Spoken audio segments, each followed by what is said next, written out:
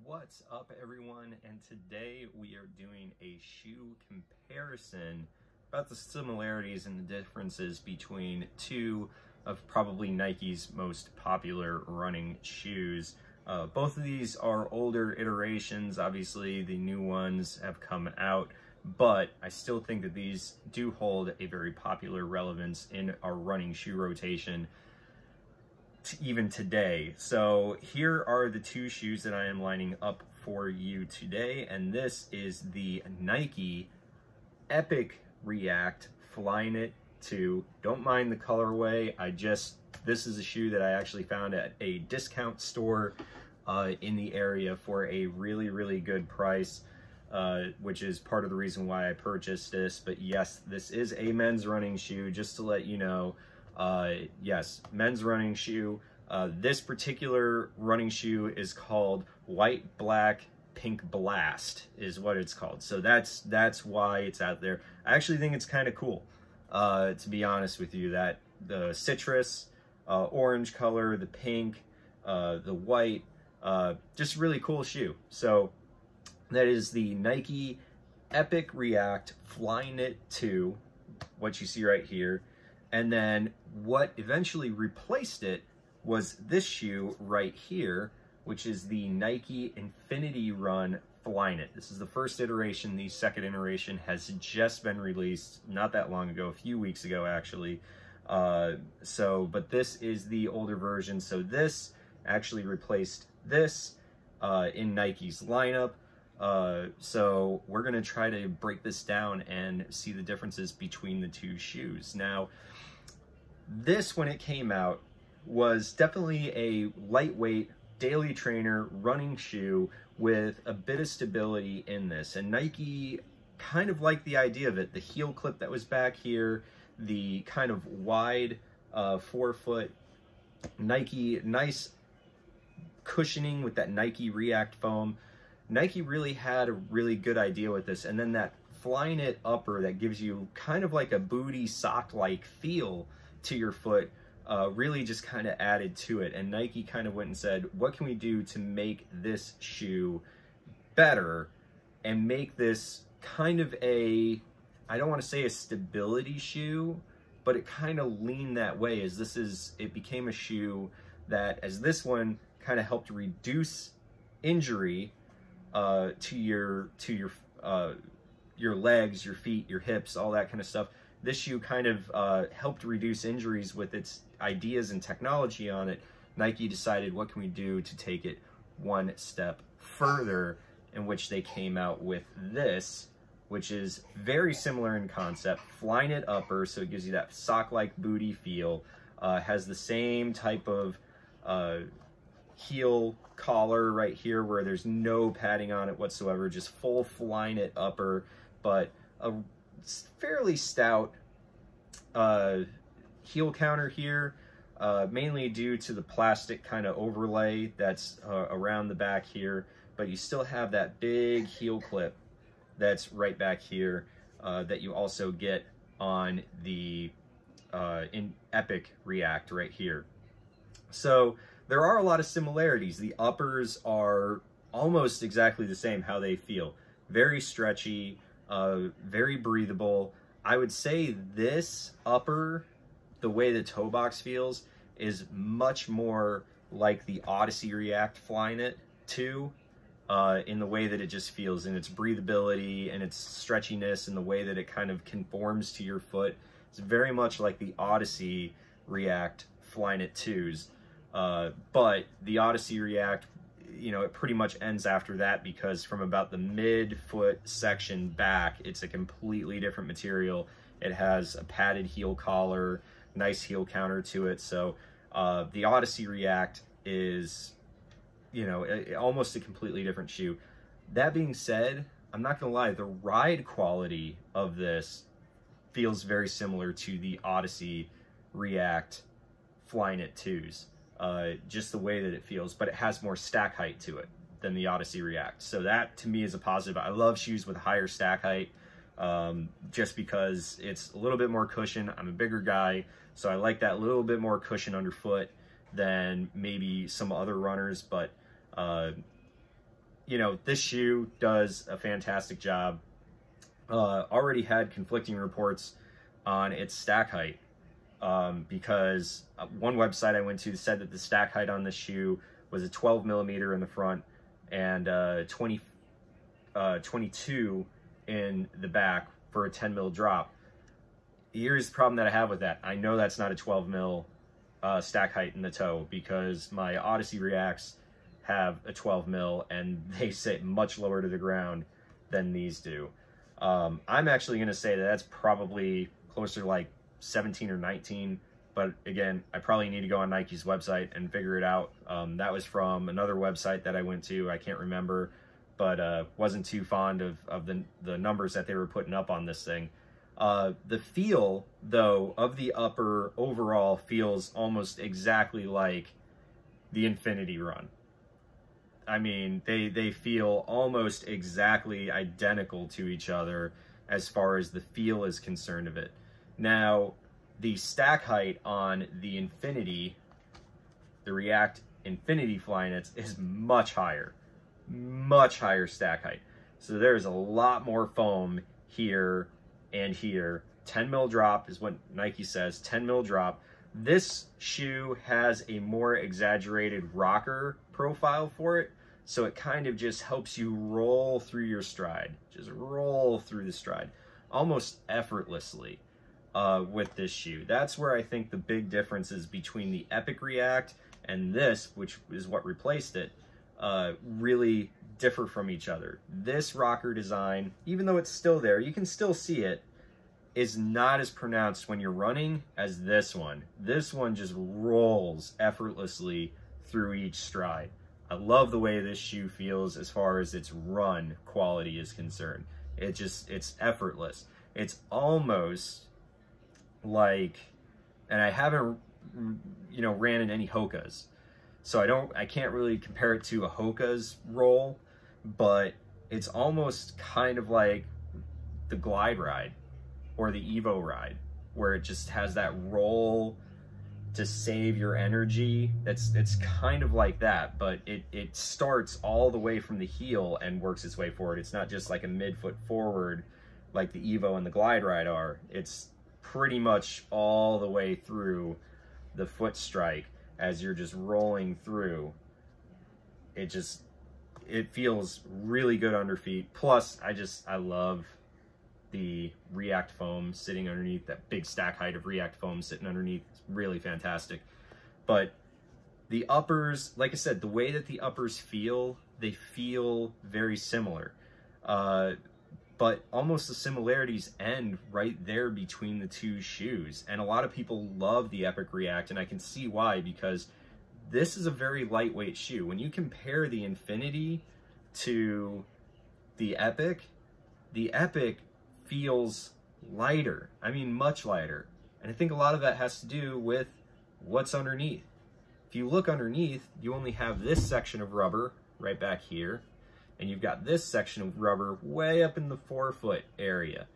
But from right at the ball of your foot area, almost all the way back to your heel, is just exposed Nike React foam. And Nike React foam is really durable. I don't know how long this is going to last for me, because like I said, I'm a heavier runner. I don't know how long this is going to last for me underneath, because when you look at the Infinity, look at that. Almost full rubber front to back. I mean, midfoot area is covered, with the exception of these little areas that are kind of decoupled in there. But for the most part, it's all, you know, rubberized and hard. Hard rubber too. It's hard rubber. And then you have this really wide toe area right up there. I mean, they are, putting them side by side, you can clearly see the Infinity is just so much wider. Even in the heel area, it's so much wider. So the amount of foam, the added foam that they put in here, plus all of that rubber that's underneath, adds to the weight. But it also increases durability and it increases comfort as well. This shoe, as I've stated in my video about this, the React Infinity Run, this particular shoe is built to reduce injury.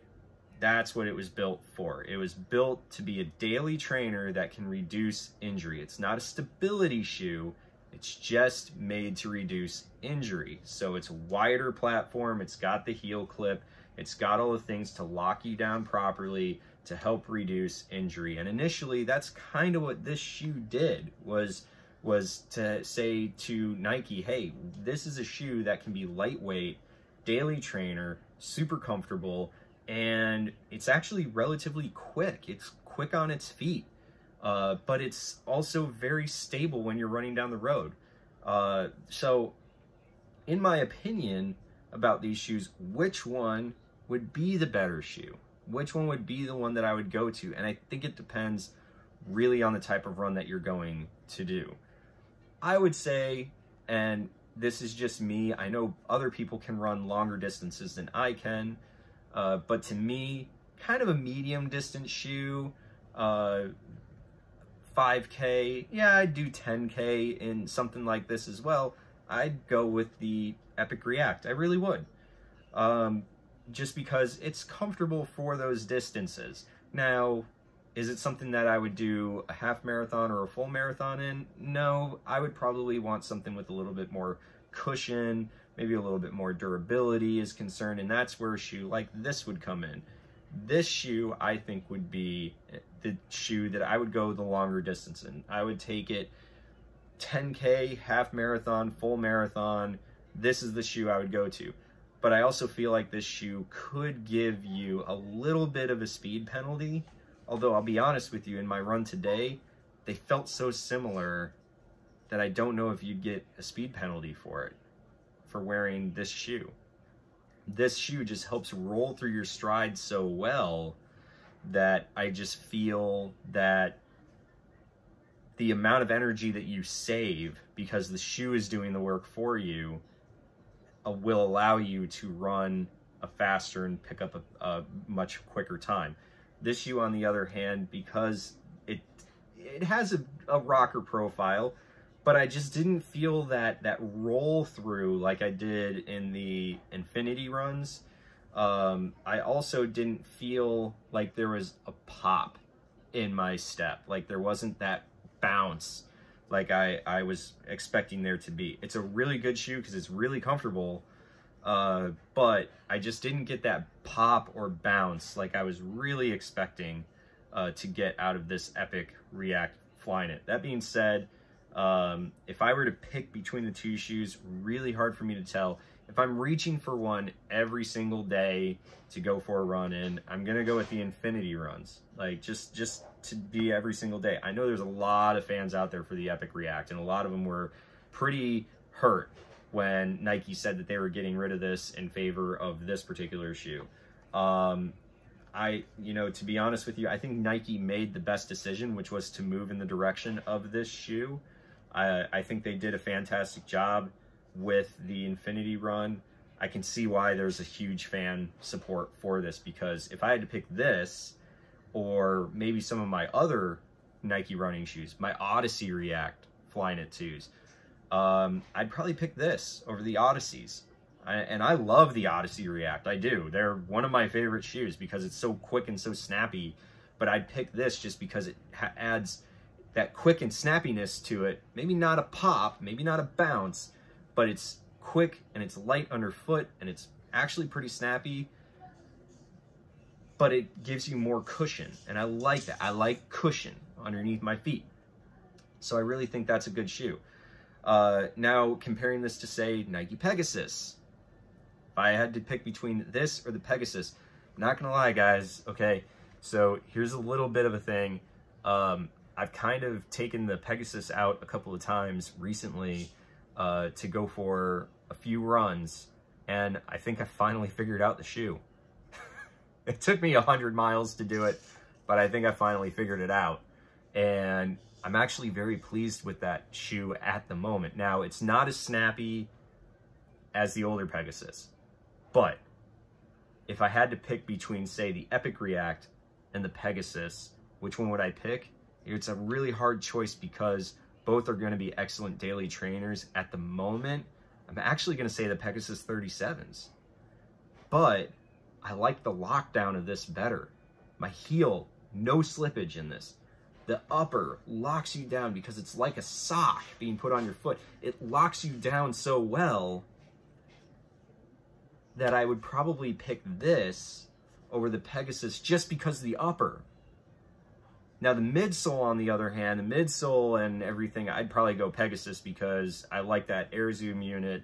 I think that React foam that's in the Pegasus has a nice bounce to it. The decoupled groove is like a trampoline, so on and so forth. The upper is what's going to make or break a shoe, to be honest with you. I personally think, even though the meat and potatoes is right here, I just feel that the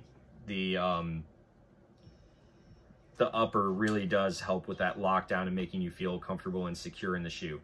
So I'm going to go with this over the Pegasus 37, but that's not really the battle today. The battle was between these two. Which one am I going to run with every single day? I'm going to have to go with the Infinity Run. I mean, as much as I get a little bit more heel lift in this shoe than I do this one, no idea why, because the uppers are almost identical. I feel more secure in this one than I do this one, but it's that midsole. The midsole on this one, the design, that rocker design, the durability, everything. I'm going to go with the Infinity Run Flyknit, the Flyknits, over the Epic React Flyknit 2s, just because of that. So, hope you guys enjoyed this video. I'll do a separate review. I just took this out for a 3.5 mile run today. I could do an initial review, but I'm gonna wait until I hit the 50 miles on these particular shoes. It might be a little while because there's a bunch of other shoes already in the rotation, but who knows? This might actually end up being my shoe that I take to a 5K event that I'm doing next month. Who knows? Maybe this might even be there for an attempt to do one of the virtual 5Ks that I'm also a part of. So I guess we'll find out here in a little while. So thank you guys for watching. Hope you guys enjoyed the video. Please click that like, subscribe, all that stuff. And as always, guys, enjoy the run.